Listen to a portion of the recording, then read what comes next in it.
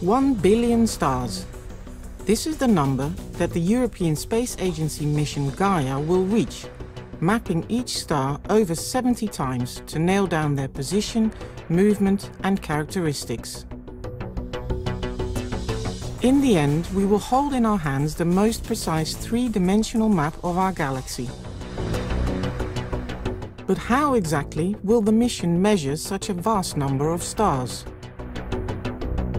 With its two telescopes, Gaia looks at two patches of the sky at the same time. A series of mirrors guides the light to the camera, the most powerful camera ever flown in space, with 106 CCDs and almost 1 billion pixels.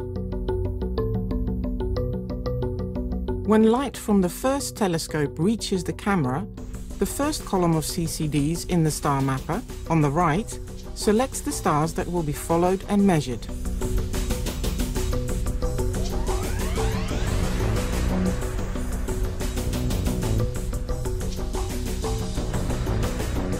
When light from the second telescope reaches the camera, the second column of CCDs in the star mapper selects the stars that will be measured. As Gaia scans the sky, the light from both telescopes moves across the camera. But not all data need to be read out and stored.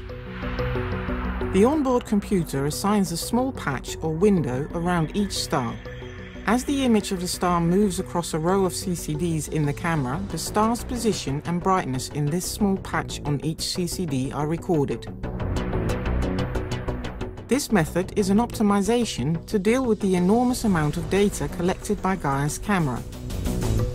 Only a few dozen pixels on each CCD contain information about the star, so only those are read out and the corresponding data stored. The largest section on Gaia's camera is the astrometric field. As the image of a star moves across its 9 columns, each CCD measures the star's position and brightness. Then the starlight passes through two special prisms that direct different wavelengths to the two columns of CCDs in the photometer. This provides information about the star's temperature, size and chemical composition. Light from a subset of stars also reaches the radial velocity spectrometer, 12 CCDs that are used to measure how fast stars are moving with respect to us.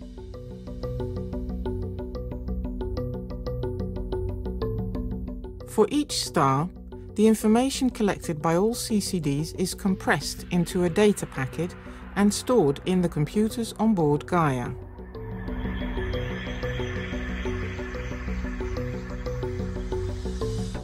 This process is repeated over and over for each star.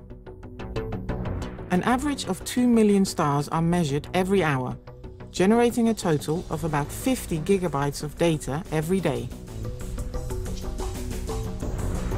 This is equivalent to more than 10 DVDs worth of information every day. The data packets for each star are transmitted to Earth, where they are received at the European Space Agency's ground stations. The data are processed and analyzed by astronomers, who use them to investigate the three-dimensional distribution and physical characteristics of stars. When all this is done, Gaia will have created the most precise three-dimensional map of our galaxy, the Milky Way.